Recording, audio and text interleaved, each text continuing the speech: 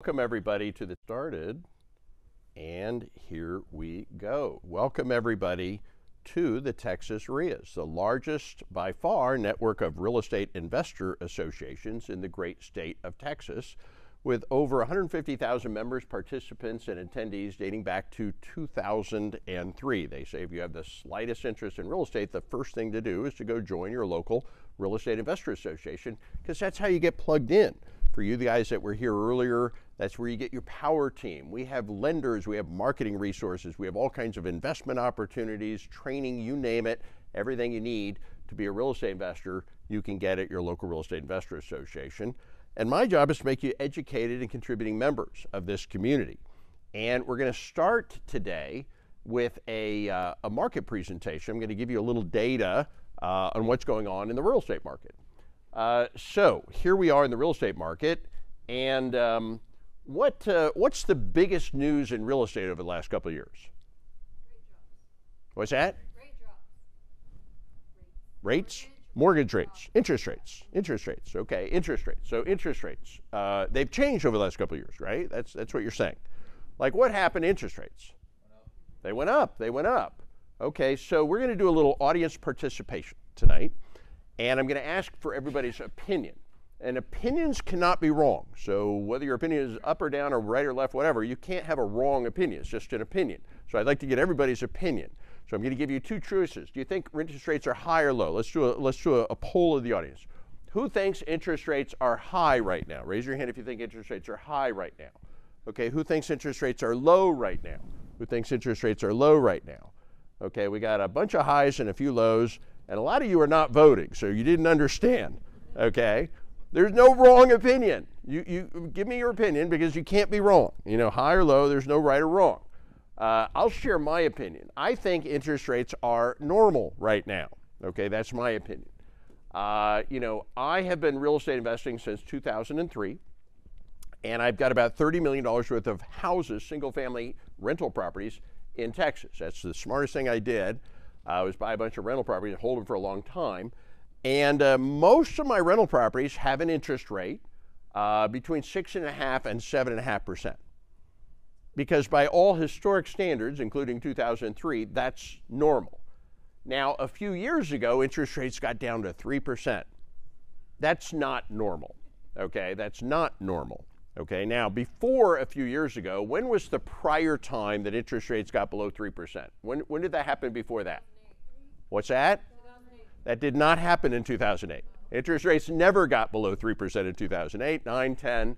It never happened. It didn't happen in your lifetime, in your parents' lifetime, in your grandparents' lifetime, or your great-great-great-great-great-grandparents' lifetime. The answer is it has never happened before in the history of humanity.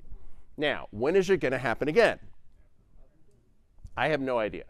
Okay, but if I were to guess, I would say never. In your lifetime, in your kid's lifetime, in your great-great-great-great-grandkid's lifetime.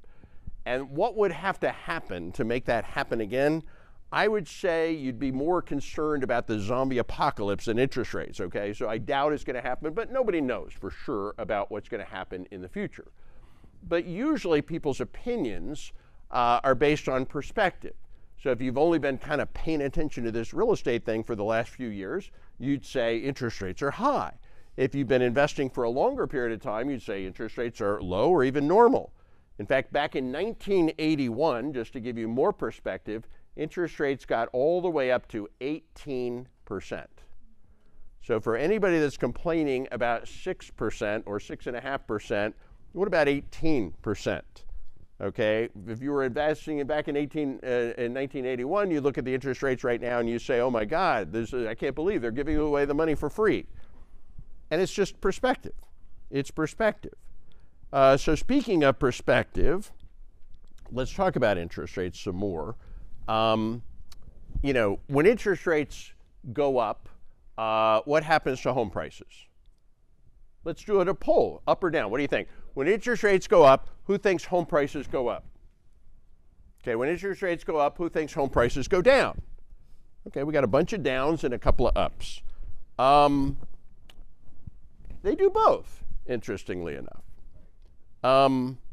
There's forces pushing up and down at the same time.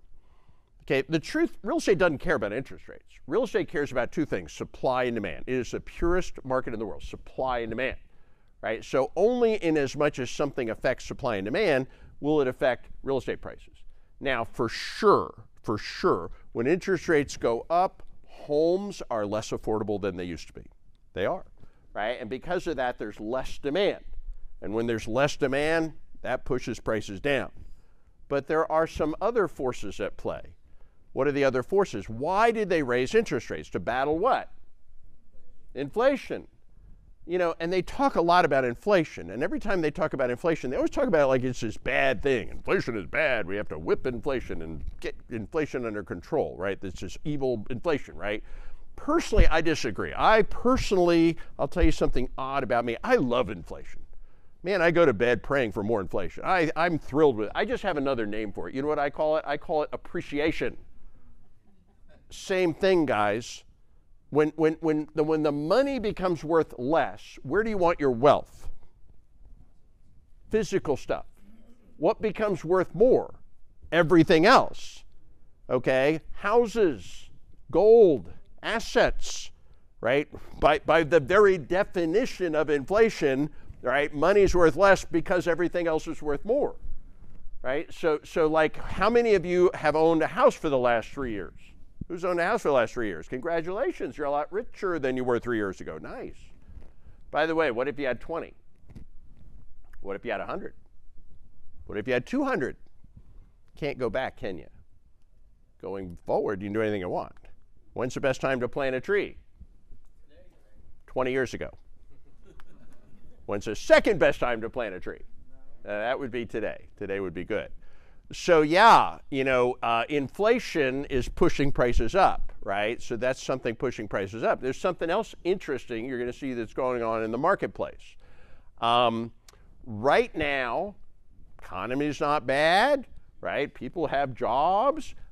People should be buying houses, but they're not, right? And there's a reason, interest rates. But there's also something else going on. Okay, what's going on? Okay, normally when you look at houses for sale, 2/3 of the houses being sold are resale, 1/3 are new construction. That's normal. Right now it's inverted. Right now it's 2/3 new construction, only 1/3 resale. Why? Why is nobody selling their house? They don't want to lose their rate. Because they all got one of those 3% mortgages, and they don't want to give it up. If we sell our house, everybody should be going like this. Hey, honey, let's go buy a bigger, nicer house. But they're not, because they're saying, oh, if I sell my house, I lose my 3% mortgage, and I have to go get a new house with a 6 or 7% mortgage. So nobody's selling, right? And because of that, the supply is down, right? And when supply is down, what does that do to home prices? Pushes them up. In fact, it's so down, we have other problems. 2002, 3, 4, 5, 6, 7. We had subprime lending, remember that? In 2005, if you wanted to go and get a loan, you walked into a bank, you said, I want a loan.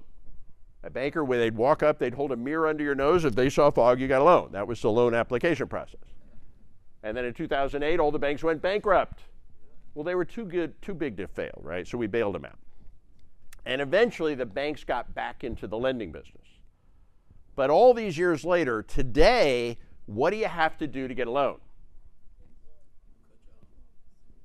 Turn over your firstborn, fill out a 1,900-page application, submit blood samples. A lot. You have to do a lot to get money got cheap, but it never got easy, right? And because it didn't get easy, we have a problem. We're not building enough houses. 2002, 3, 4, 5, 6, 7, money was easy. Everybody could get loans. Builders are building houses out over the horizon as far as the eye can see. What they do with all that inventory, all those houses, they gave everybody a loan. And then in 2008, the banks went bankrupt. Subprime lending stopped. All those buyers disappeared like that. And we had a market crash, right? When the banks finally got back into the lending business, it never got easy. It got cheap, but it never got easy. And consequently, we haven't been building enough houses. In fact, on a national basis, we are in the middle of a housing shortage. Who's heard that we're in a housing shortage? Yeah, we have 6 million fewer houses than we need for for the number of people that need a place to live. And we don't have enough supply. What does that do to prices? Pushes them up. So you see what I'm saying? There's things pushing prices up, there's things pushing prices down, right? And their forces are fighting each other. Now, this blue line here, this is interest rates going back to 1981. Like I said, interest rates from 70 to 81 got all the way up to 18%. This red line down at the bottom, it'll come back here in a minute, is average median home prices. And as you can see, interestingly enough, when interest rates went up, guess what? Home prices went up. And then when interest rates came down, home prices went up some more. When interest rates went up and down, up and down, and up and down, you know what happened to home prices? They still went up. Now, there were some bubbles. There's that big bubble. Remember 2008, 9, 10, big bubble, little bubble. So there's some little bubbles, but it's not as simple as to say interest rates up, home prices down. When interest rates go up, the market shrinks, which means there's fewer buyers, but there's also fewer sellers.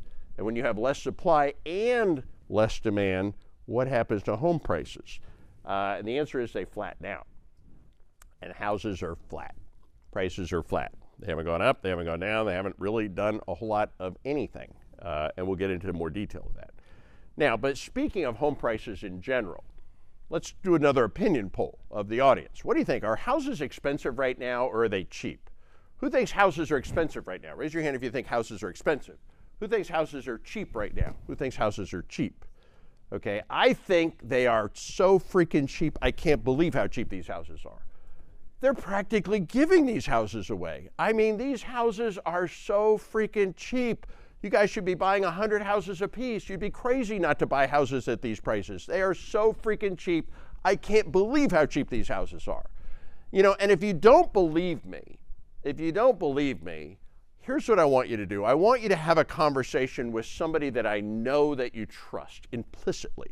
In fact, I want you to ask the person you trust more than anyone in the world whether they think houses are expensive or cheap. And I guarantee this person is going to tell you and convince you that houses are incredibly cheap right now. So here's who I want you to ask. I want you to ask future you.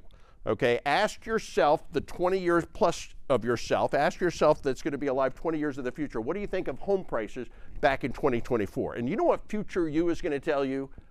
I can't believe you could buy a house in Houston, Texas for less than $2 million. You should have bought them all. So I started investing in real estate in Austin, Texas in 2003. And I bought a whole bunch of ridiculously expensive houses. I couldn't believe how expensive houses, because it felt like so expensive. That the market went up and the houses were incredibly expensive. And I bought all of these houses, mostly in the middle of the city, for ridiculous prices, $110,000, $120,000. Some of them I paid as much as $150,000. I know, $150,000 for a house, a ridiculous amount of money for a house. And today, in 2024, those houses are worth $500,000, $750,000. I have one that's worth more than $1 million. Okay? So whatever you think house prices are, it's not what they are now, it's what they're going to be in 20 years. Because whatever you think they are today compared to 20 years from now, there's the exact same thing. 20 years from now, they're going to be looking at houses today exactly like we look at houses today, and we compare them to 20 years ago. They are so freaking cheap. The biggest mistake I made investing in real estate for 20 years, I should have bought more. I should have bought more. Most of my wealth today came from buying houses 20 years ago. And if I could only go back, I should have bought them all. It really doesn't matter if the market's going up or down or sideways. Because when you own something for 20 years, right, what does it matter? Some I bought at the high, some I bought at the low, interest rates high, interest rates low. It frankly doesn't matter. I bought a bunch of houses, I took the keys, I handed them to a property manager, and I said, I'll see you in 20 years. And that's how you manage properties. You don't want to know about them, you don't want to touch them, you don't want to paint them, you don't want to talk to tenants. You hand the keys to a property manager and say, I'll see you in 20 years. And that's exactly what I did. And 20 years later, that portfolio is now worth $30 million. And a bunch of the mortgages got paid off by the tenants. Thank you very much, tenants. and a bunch of the properties doubled in value, right? While the mortgage got paid off by the tenants. That's how you get wealthy. So my one piece of advice to everybody here, buy rental properties, right? You can't buy only rental properties. You got to make money, you got to do other things. But man, your life 20 years from now, the decisions you make on the ones you hold will probably determine that life 20 years from now more than anything else you do, So let's talk about the market and what's going on in the market. First, I'll give you what's called the Texas Roundup. The average price house in the state of Texas is $425,000. Let me put that up there. And it's up 1% over the last year. It's flat. The market has been flat for the last year. Median price house in Texas, $340,000, and it's flat, right? The market went up, and then it just flattened out. It's been flat for the last year. Now, the most important number on this chart, I would say, is this number in the middle. If you really want to understand what's going on in the market, where things are going, I would say look at inventory. What is inventory? Months of inventory. The best way to explain months of inventory would be this. If you took all the houses for sale and you stopped adding any more houses for sale, so we just take what we got that's for sale in the MLS and we just sell them until they're gone, right? How long would it last? That's months of inventory. And the answer is 4.8 months of inventory. That's how many months of inventory we have. Now, to put that into perspective, let's put that in perspective. They say if there's less than 6 months of inventory, you have a seller's market. If there's more than 6 months of inventory, you have a buyer's market. If there's right around 6 months of inventory, you have a neutral market. We are still in a seller's market, interestingly enough. Now, it's a weak seller's market compared to a year ago when we were in a strong seller's market. Question? How you define inventory? Yeah. If you took only the houses for sale, if you look in the MLS, right now there's a total of 129,000 houses for sale across the state of Texas, okay? If you stopped adding any more houses for sale, you just let the market, let people buy what's for sale, but you don't add any more, how long would that last, right? Before the shelves are empty. That's inventory, right? Which is 4.8 months, which is also the average amount of time it takes to sell one house. Now, that's average. Some houses are going to sell much faster, some are going to take much longer, right? The average, right, across all those houses is 4.8 months, which is a seller's market. And people are like, oh, the market's dead or dying or weak or whatever. Perspective, right? By all historical standards, we're in a seller's market. Compared to a year ago, it's not as strong as it was. Absolutely true. And by the way, as I go through all this data with you, I do want to do a little disclaimer here. This is the Texas REIAs. We're not here to sell you something or to persuade you of some opinion. There are groups out there like the National Board of Realtors, and every year they give a forecast and they always say the market's going up. No matter what's happening, the market's going up. When we think the market is going up, we're going to tell you we think the market's going up. When we think the market's going down, we'll tell you the market's going down. And when we think it's sideways, we'll tell you sideways. Right? And we have strategies to make money in up and down and sideways markets. So they're all good, right? But it is good to also be a student of the market. Right? Most of this data that I'm sharing with you is pulled from the Texas A&M School of Real Estate and a number of online resources. I'll show you where you can access this data yourself. In fact, you can even get this on our social media pages. But yes, we're still in a seller's market. Now, more history, more perspective. In 2021, prices in Texas went up 18% in 1 year. 2022, they went up another 10.7% in 1 year. 2023, flat. So the market went way up, went up a little more, and then it flattened out. And it's pretty much been bouncing flat ever since. The volume is down, right? The number of sales is down. We're not selling as many houses. The number of buyers is down. There's not as many buyers, but there's also not as many sellers. So when you have less buyers and less sellers, you have a smaller market, but prices flatten out, right? So they're not up, they're not down, they're just flat. So let's look at some of the specific other cities, starting with Houston, Texas. The average price house in Houston, Texas is $422,000, up 0.9%. Basically, it is flat over the last year. Median price, $337,000, down 0.3%. It is also flat. Months of inventory, 4.5 months of inventory, a little better than the state. Lease prices, let's talk about lease prices. This is commercial. Lease prices are actually up 2%. So what does that tell you about multifamily? Are the apartments full or are the apartments empty? They're full. Yeah, they're full. People need a place to live. People keep moving to Texas. And so, yeah, the houses are full and the leases are full. Houston history. 2021, prices were up 16% in 1 year. 2022, up another 10% in 1 year. 2023, flat, right? And it's been pretty much flat for the last year. Slight upticks, but in general, pretty much flat. Okay, Dallas, the big D. Average price house in Dallas, $510,000, and it is flat.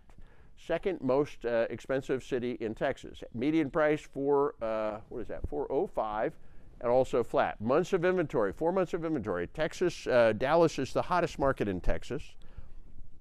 And I don't know why, but it's an interesting kind of data point. Dallas has always been the bellwether of Texas. If you kind of want to get a sense for where things are going, always look at Dallas first. First to go down, first to go up. It's the first mover. I don't know why, but we've been tracking this for 20 years, and it's always been the case for 20 years. Do you have a question? That's because of the existence of Tesla Gigafactory? I have no freaking idea. Who knows? Maybe it's as good a theory as any. I don't know. Right? There's something about the mix of the economy and the size of the market and who knows what. But there's things we look at, like inventory gives you an idea where we are. Right? Condominiums, that's another thing. We call condominiums the canary in the coal mine. What does that mean? If you want to know where things are going, look at condos, right? Because condos, when the market starts to get soft, condos are the first thing to go down. When the market heats up, they're the last thing to come back. So if condos are hot, everything is hot, right? If you can sell a condo, you can sell anything. That's the saying, right? So you look at condo inventory, and then you look at inventory, you look at Dallas. These are all what we call bellwethers to give you some clue about where the market may be going. In Dallas, in 2021, prices were up 20% in 1 year. 2022, up another 15% in 1 year. And then 2023, just like the rest of Texas, flat. Well, it's up 1%, which I'm going to say flat. Lease prices in Dallas are also flat. Okay, Austin, let's talk about Austin. Now, Austin is an outlier, and I'm going to explain why. Something very unusual, never happened before, happened in Austin. But the average price house in Austin, $573,000. Average house, $573,000. We did a little research trying to understand this better. It turns out Austin, where'd the name come from? It's actually Latin for San Francisco. Yeah. Elon Musk moved to freaking Austin. And then Meta, and then Apple, and then Amazon, and then Samsung, and then all these high-tech companies, and they brought in all these high-tech, six-figure workers, and the price is just crazy, off the chart crazy. Median price $435, down 4.3%. Average price $573, down 0.6%. Months of inventory 4.7. It's about the state. But what happened in Austin? This is what happened in Austin, 2021. In 2021, in Austin, Texas, prices went up 29% in 1 year. In 1 year, 29% in 1 year. And I was there. And I'll tell you what was going on in 2021. In 2021, in Austin, Texas, there was 0.4 months of inventory. Less than 2 weeks of inventory in the whole town. Somebody would put a house on the market, any house on the market. They'd get 11 offers in a weekend. 1 would win, 10 would lose. So the 10 that lost would put an offer on a second house. They got 11 offers in a weekend. 1 would win, 10 would lose, right? And after this happened over and over again, the buyers started screaming at the realtors, "What's wrong with you? You're giving me bad advice. I keep getting outbid. What do you have to do to buy a house around here?" And in 2021 in Austin, Texas, it became normal in that abnormal market for people to buy houses 5 to 10% above appraised value.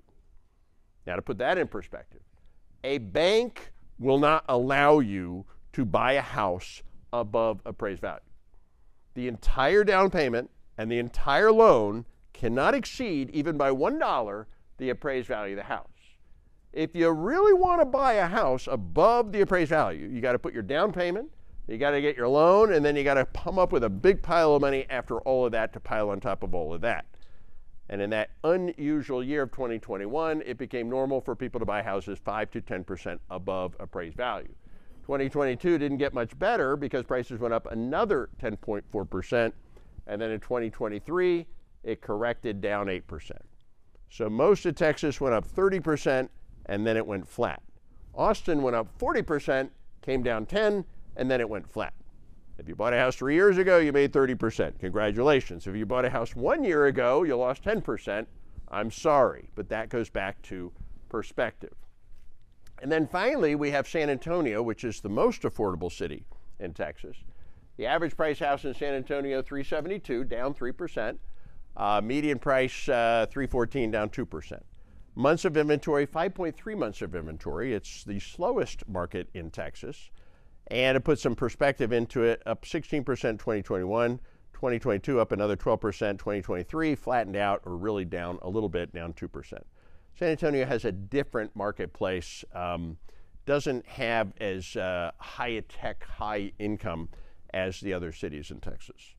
Okay, so where are things going next? Well, what's driving the market? Let's talk about some of the market drivers. First thing is the economy. Now, real estate doesn't care about the economy directly, but it does care about supply and demand. But when the economy is doing reasonably well, right now it's doing reasonably well, people feel a little better, okay about it. They're a little more likely to buy real estate. Then we have consumer confidence. This is an interesting statistic. They ask people, what do you think? Are you confident? And they rank it on a 0 to 200 scale. And anything under 100, people are scared. Anything over 100, people are confident. Right now we're at 103, kind of right in the middle, but just over the middle. So people are not scared, they're a little confident. When they're a little confident, they're a little more likely to buy a house. Then we have the unemployment rate. Anything under 5% unemployment is considered solid unemployment. Texas is 4%. You know, we have solid unemployment, right? So people have jobs. When they have jobs, they're a little more likely to buy real estate. Growth, job growth. Are we creating more jobs? We are creating jobs like crazy here in Texas. So as all the big companies are moving to Texas. So job growth is strong. That is pushing the market up a little bit. And then we have the stock market. Now again, real estate doesn't care about the stock market directly, but it cares about it indirectly. People look at their 401k. When their 401k goes up, they feel what? They feel wealthier, right? When they feel wealthier, they're a little more likely to buy real estate. When their 401k goes down, they feel poorer and they're a little less likely to buy real estate. So the stock market has been doing well. And then we have interest rates. Interest rates went up a lot. And that, of course, pushes prices down, although they have started to come down a little bit, obviously, and they're forecast to come down a little more. House price trajectory is flat, not really up, not down, so this is not pushing up or down, it's pushing sideways. Closed sales trajectory, closed sales are down a little bit, although that's starting to turn a little bit. Pending sales trajectory is flat. Active listings is flat. We are adding listing, but we're just keeping up with demand. Months of inventory is pretty good. 4.7 months of inventory. We're in a seller's market, so that's a bullish sign, pushing up a little bit. Housing permit trajectory, we're just barely keeping up with demand. We are building more houses, but we don't have easy money, so we're just barely keeping up with demand. Now migration, now this should be like a triple-sized bullet. Not all of these bullets are the same, right? This is a big one. This should be like at least triple the size of all the others. What is migration? Migration is the ratio of people moving in versus people moving out. In other words, it's population growth. Because everybody that lives here or moves here needs a place to live, okay? And something's going on with migration. Last year, California lost 500,000 people. Last year, Texas gained 500,000 people. Where do you think they went? And then we got another 15 million people where we don't really know where any of them went, except for a bunch of them I'm sure ended up here. So people are moving here like crazy. And everybody that moves here has to live somewhere, either in an apartment or in a home, right? And that's why we have growing demand. And as we have growing demand, that's a big upward force on prices. So that's pushing prices up. And then what else?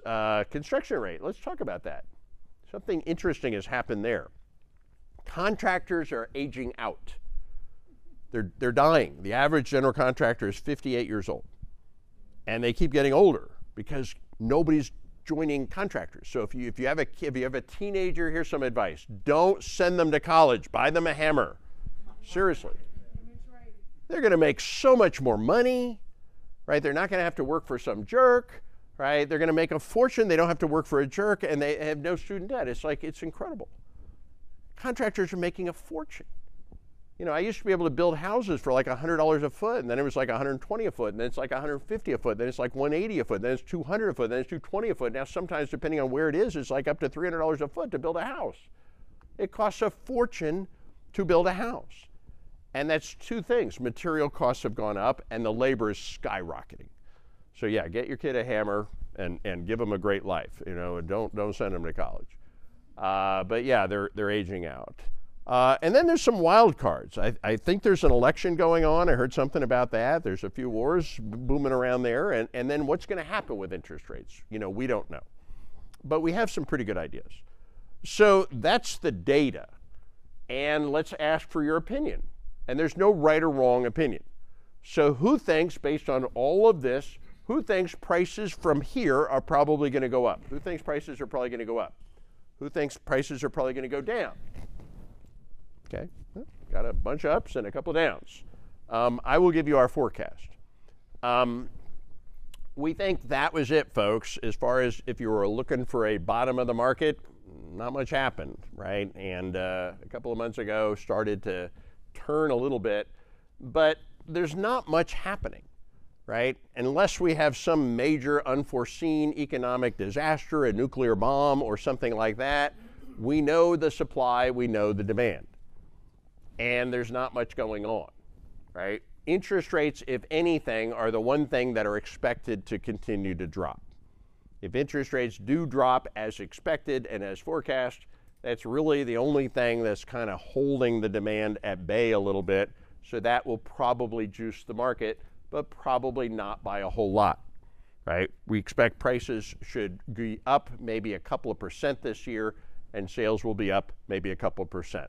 So we don't expect much to change at all, okay? I'd say the market is very normal and it's not expected to change in a big way. And by the way, we've been doing forecasts, Texas REIAs. This is not my forecast, I just am reporting the forecast. But the Texas REIAs have been doing forecasts for 20 years. And I'm gonna tell you, 20 years into 20 years, it's pretty much spot on every year. And it's not because we're like super smart. It's because it's super simple, right? Predicting the economy is almost impossible. Predicting the stock market, I will argue, is impossible. Predicting real estate, not that hard. And the reason is because we know almost everything. We know exactly how many people are here. We know how many houses we have. We know how many houses we're building. We know how many people are having babies. We know about how many people are moving here, right? So we know exactly what the supply is. We know exactly what the demand is. There's a couple little things we don't know. I don't know exactly what's going to happen with inventory. I'm sorry, with interest rates. But they're probably going to go down a little bit, and that'll probably juice the market a little bit. And that's the market update. So was that helpful for you guys? Did you enjoy that? Yeah. All right. Any other questions on that? Other question? Yeah, question. You talk about interest rates in a sense. I bought my first home in the 80s. Yeah. 13%. 13%, yeah. Right. Me too, 1981, yeah. I think mine was like 14%, but yeah. But it wasn't a problem. Yeah. It was a 3-flat.